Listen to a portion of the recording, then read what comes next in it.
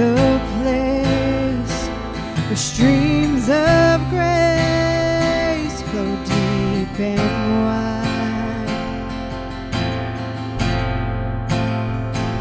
where all the love I've ever found comes like a flood, comes flowing down.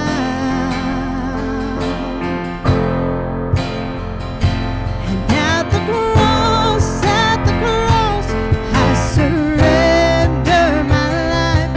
I'm in awe of you. I'm in awe of you. Where your love ran red and my sin washed white. I owe all to you.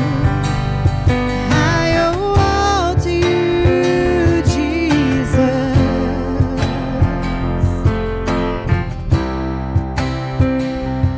There's a place where sin and shame are powerless,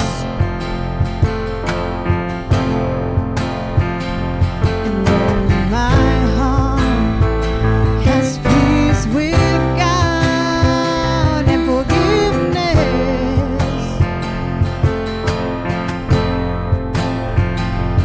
All the love I've ever found comes like a flood, comes flowing down.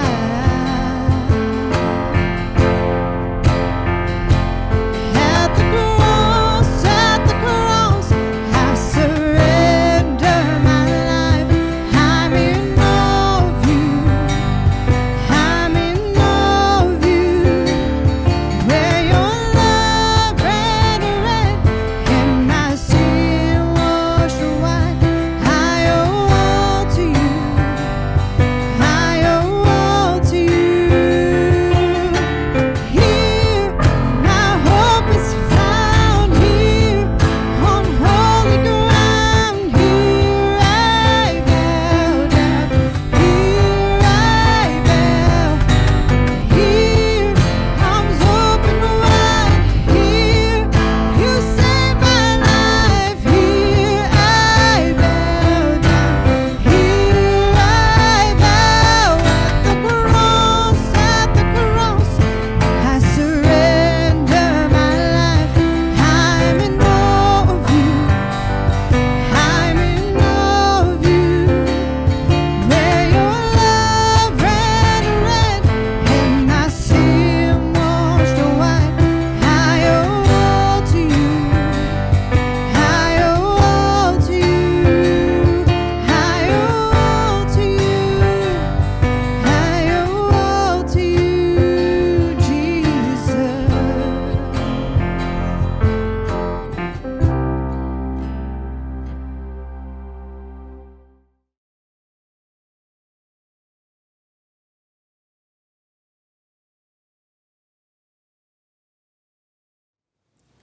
We just got Emerson a new bike this past week, and it got me thinking about all the times I spent on my bicycle when I was his age, and I was on my bicycle a lot. Like, I mean a lot. My friends and I were like this little biker gang on Limekiln Road, and I loved the bikes that I had. And I remembered one bike in particular. It was a BMX that was black and it had red lettering on it, and it worked really good. And it was one of my favorite bikes, and one of the favorite things to do on that bike was to hit jumps, and I'd jump off of anything that I could. I was a superstar bike rider in my own mind anyway. So one day I had this superstar bike rider idea. I thought of a great jump. It was going to be legendary. You see, at the time, our garage didn't have a roof on it. The lower half was just like you would imagine a two-car garage would be,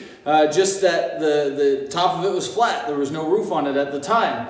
And we didn't put the rafters up or anything like that until a couple of years later. So it created this great platform to play on up there. It was about 12 feet high, which is too far to jump off of on a BMX bike as a kid. I wasn't crazy, that's way too high. But You see, beside the garage, the ground kind of rises up, quite a bit. So if you get enough speed and you jumped out far enough from the side of the garage, it would really only be like jumping down, 7 or 8 feet. So, which is perfectly fine for a kid to jump a BMX bike off of. So that was my plan. I tied a rope around my bike and I climbed up the ladder to the top of the garage and I hauled my bike up and I rode around for a little bit just to kind of get the feel of things. I rode to the edge and it seemed a lot higher, than it did from the ground. So, but I thought, it's still doable. I made a quick look over at the house to make sure that Mom wasn't looking out the window or anything like that. And then I went and I lined myself up with the perfect landing area so I wouldn't be that far down. And I sat there for a second and I took a couple of deep breaths, and before I could talk myself out of it, I started pedaling as fast as my little legs could go. And as I reached the edge, I knew I was committed. There was no turning back now. I was in for the long haul, and I launched off the edge, and I was airborne. It was epic. It was legendary. I was flying. Now, in reality, the flight was over in a second, but at the time, it seemed like I was in slow motion. It was great. Right up until I connected with the ground, and I connected hard. I had greatly overestimated the distance I thought I could fly from the garage. I didn't nearly go far enough, and when I collided with the ground at top speed, my little bike didn't handle things very well at all. My little BMX wasn't quite designed for such an impact, and the front forks just kind of couldn't take the strain, and it quickly buckled under the pressure and bent forward, making my little bike look like a chopper motorcycle. I hit the ground so hard it knocked the wind out of me, and then I hit the ground and I flew off to the left of the bike, and I rolled onto the grass, and I laid there for a while trying to catch my breath. Miraculously, I didn't have any broken bones, and I was only slightly bleeding from one arm, and I eventually got up and I looked at my bike. It was a complete write-off, totally ruined. I hadn't thought of how the jump would affect my bike. My dumb decision ruined my favorite bike. It was toast. So often we don't calculate how our decisions will affect others around us. We just think about us and who we are and what we want to do and how things will affect us. We should always be mindful of the effect of our words and our actions on not just ourselves, but on everyone around us. We need to be mindful of if our words are building people up or if they're making people buckle like my bike under the impact of them. The Bible says in Proverbs 18:21 that the tongue has the power of life and death. We need to think things through. We need to be sure that our actions and our words line up with our walk with Jesus Christ. We need to weigh out the cost. We need to weigh out the effects. We need to reflect Jesus in our life with words and actions. We need to, the world around us to know who Jesus is and not tear people down. Think your actions through. Jesus did. He weighed the cost of walking into Jerusalem. He knew the impact of his actions. He knew what was going to happen. He knew that the cross was going to happen. He knew all that he would have to suffer through. He calculated the cost and willingly went through it all so that the weight of the world would no longer crush us, so that we could stand up against anything the enemy would throw our way. We gather and we take communion to remember all that Jesus has done for you and me, and we have to be sure that we never take that for granted. Be mindful of our choices every single day, just like Jesus Christ was. Now, this time I'm going to pray over these emblems and the emblems of yours at home. Let's pray. Heavenly Father, we thank you. Lord, we thank you that you have freed us. We thank you that your actions have taken the weight of the world off of our shoulders. God, I pray that you would help us to be more like you. I pray that you'd help us to be mindful of our words and our deeds, to make sure that everything lines up with you, that we build people up, that we don't crush people under the weight of our words and actions, that everything we say and do reflects you in our lives. God, I pray that you would help us to be more like Christ every day. I pray that you would bless these emblems. God, I pray that you would help us to never take that for granted, never take Christ's broken body and his shed blood for granted in our lives, to always cling to all that he has done for us. God, I pray that you would be with us and guide us every day. In Jesus' name we pray. Amen. For I received from the Lord what I also passed on to you. The Lord Jesus, on the night that he was betrayed, took bread. And when he had given thanks, he broke it and said, "This is my body, which is for you. Do this in remembrance of me."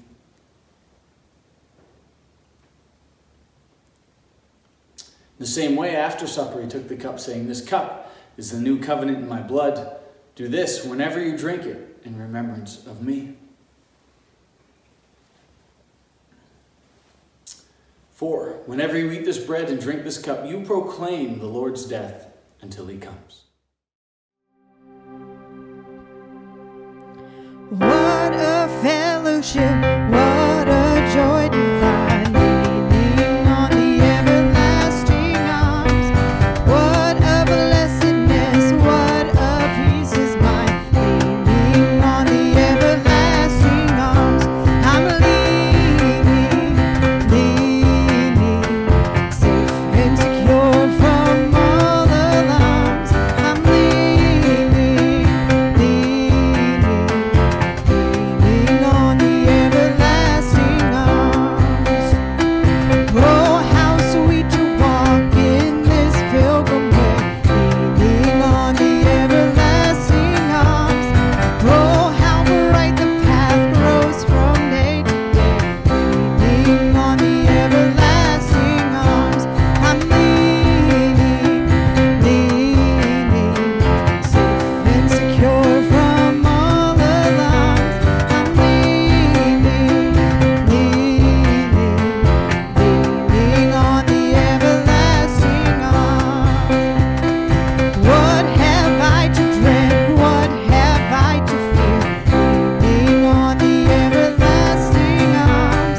I have blessed peace with my Lord so near. Leaning on the everlasting arms. I'm leaning,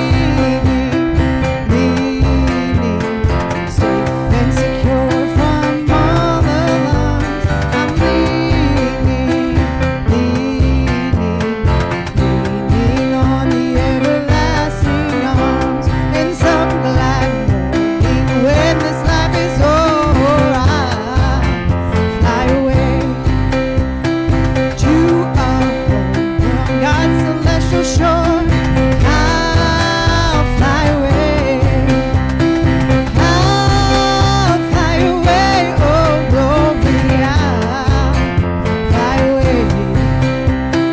When I die, hallelujah, by and by, I'll fly away.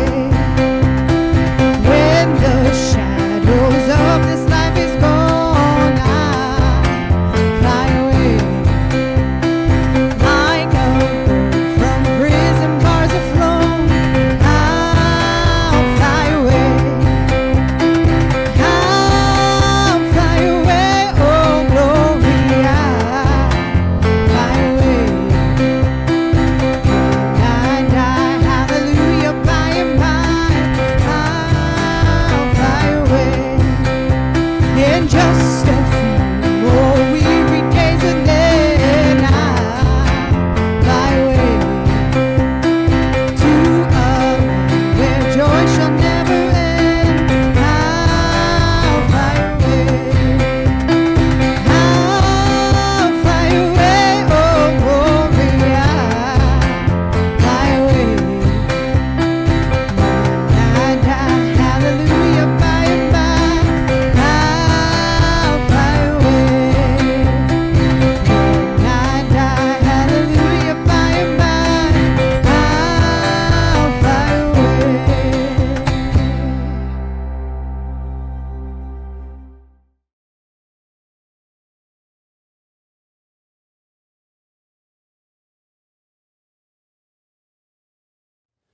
This morning I want to look at a passage from Paul's first letter to the Christians in the city of Corinth. You know, evidently Paul, from this passage, is tired. He's already spent more than 8 years on his first 2 missionary journeys, working tirelessly, preaching the gospel, he was starting churches. He was facing a lot of opposition, you know, sometimes even having to flee from those wanting to kill him.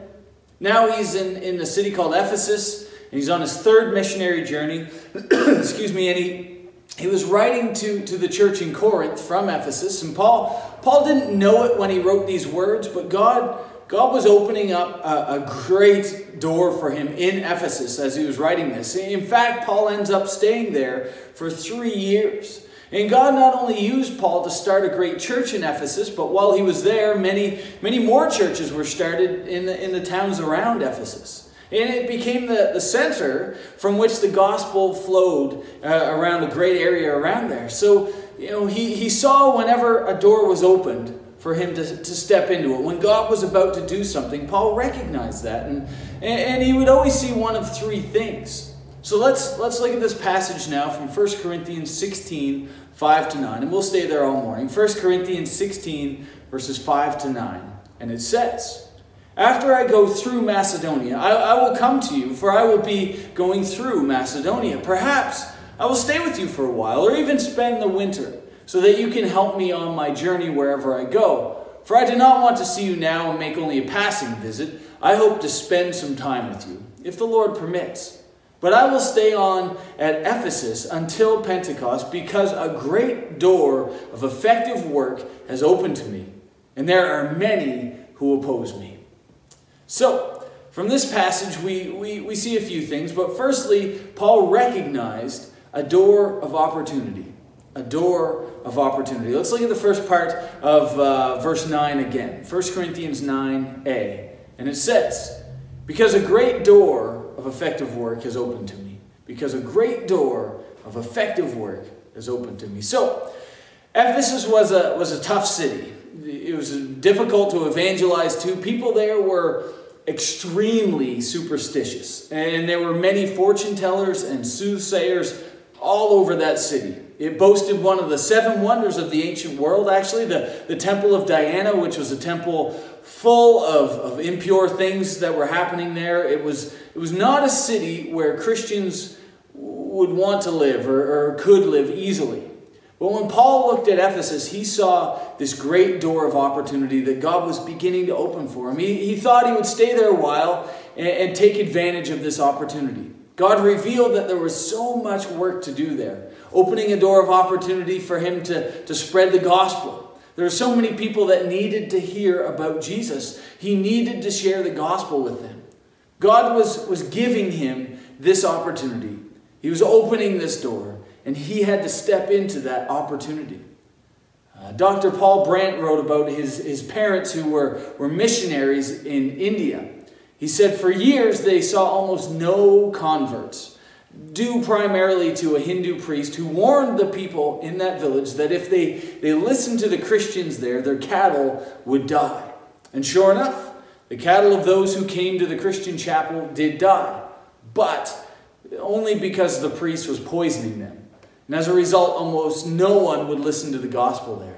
Discouraged, the Blants, his father, at times doubted his calling. But following World War I, a terrible flu epidemic took the lives of thousands in India. And many of them died from dehydration. And Dr. Brand's parents cooked huge vats of soup and took it in buckets to the afflicted.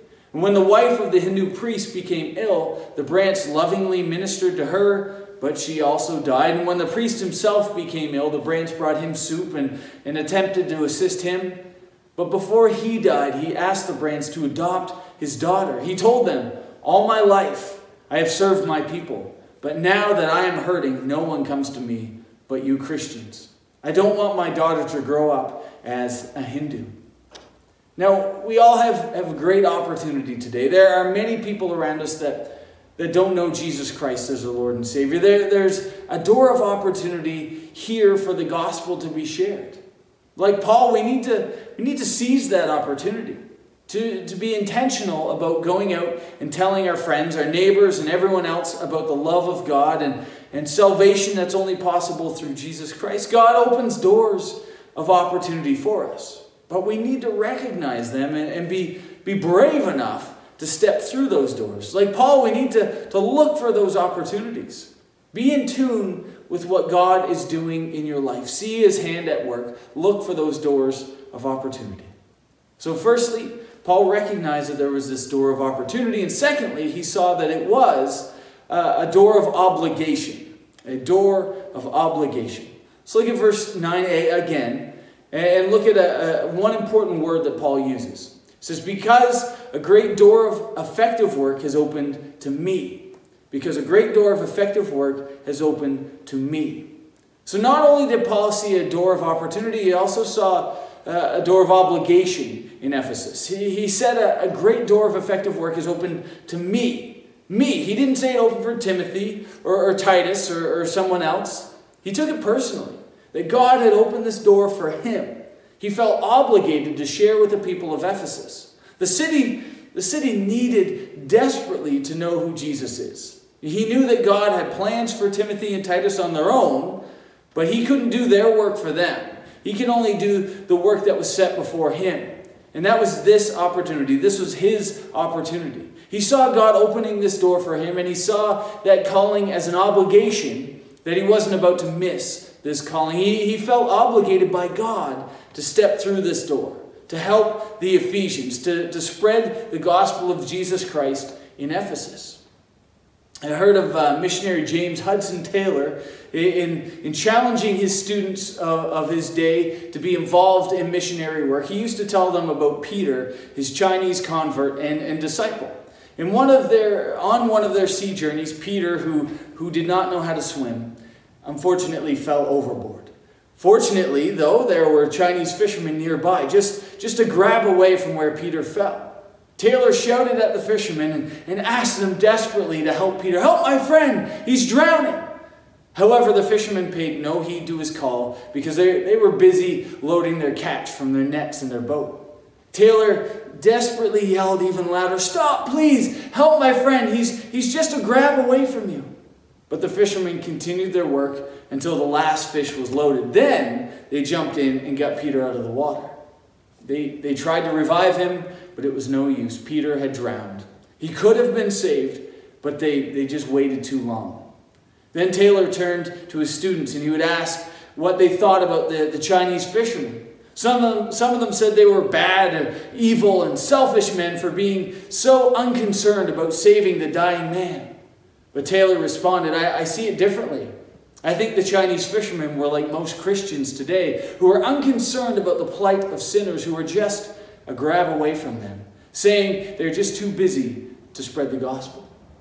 Now, we have doors open to us daily by God. We have an obligation as Christians to go through those doors and save the people who are drowning in a sea of sin all around us.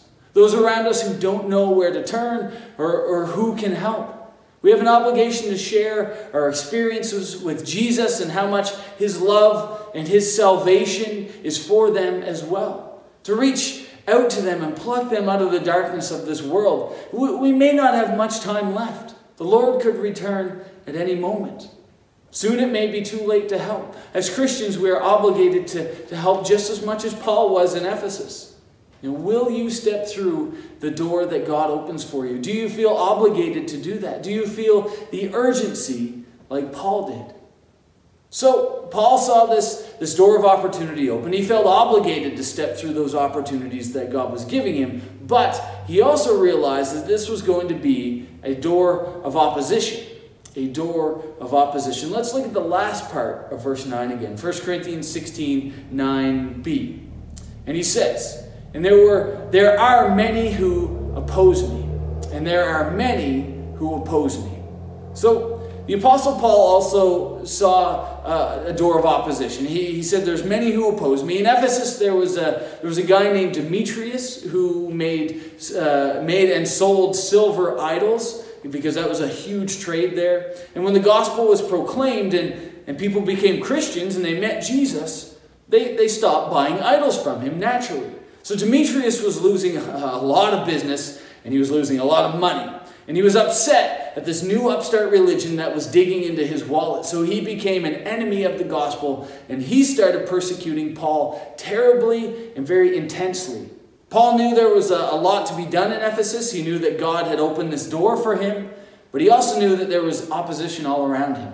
It wasn't going to be easy. He knew that there were obstacles in his way every single day. But Paul kept pushing on. He kept working, and eventually the church in Ephesus and the surrounding area began to flourish with the Christian faith. The gospel spread. Lives were changed. God moved in powerful ways. Paul worked hard despite the opposition that was surrounding him. You know, whenever I'm planning an event for church, and we find often we get opposition because the enemy, Satan, is trying to prevent us from God moving, from something great happening. You know, he doesn't want people to hear about Jesus. And I remember particularly planning a concert at a church I used to work at, and everything that could go wrong did. The band got lost and they arrived late. We had a hard time getting the sound system all set up. A few of the church board members didn't like the band's style of music, and they didn't want anything to do with it and wouldn't help. The high school actually, at the last minute, planned another event for the same night. It was just like obstacle after obstacle was trying to stop this from happening. But we just kept working, and we kept doing everything that needed to be done. Satan didn't want it to happen, but we worked hard anyway. And eventually, it all came together at the last minute, just in time, and the event was a huge success, and 3 people ended up giving their hearts to the Lord that night and decided to follow Jesus. You know, we didn't stop even when it was difficult. We just kept plugging on, knowing that the enemy was working against us. You know, as you get braver and you get more courageous in your faith and step through the doors of opportunity and obligation that God places in front of you, you will face opposition. Whenever God's people begin working for the Lord and people are coming to Christ and people meet Jesus, the enemy will oppose you. He will try to stop you. He will try to discourage you. But don't be dismayed, because greater is he that is in you than he that is in the world. God has created you to be an overcomer, to be more than a conqueror. Keep working, keep sharing, keep loving in the face of the opposition, and you'll find God's protection is constantly around you, and your work will be blessed. Just don't give up. And in closing, are you looking for the doors God is opening in your life? Doors of opportunity to tell people about Jesus. Doors to help people and be God's hands and his feet in this world. Don't shy away from what God is calling you to do. Trust him and step through the doors that he opens for you. But maybe you're watching this morning, you've never accepted Jesus Christ as your Lord and Savior. God is calling you. Make that decision today. Step through that door. It's the greatest decision you can ever make in your entire life. Where you spend eternity depends on it. Talk to me or another believer that can help. You will not regret it. Or maybe you're like me and you've been walking with Jesus for a while now, but don't always step through that door when God opens it. You've seen opportunities to talk to somebody about Jesus. You've seen opportunities to pray with someone who's going through a difficult time, but you're too afraid or too uncomfortable to step through that door. I want to encourage you this morning that God hasn't given up on you, and he hasn't stopped opening those doors in your life. Trust him and step into the unknown. Continue to walk with Jesus and make that the greatest priority in your life. Trust God more and more. Get into his word every single day. Talk to him constantly, and never ever forget that God loves you.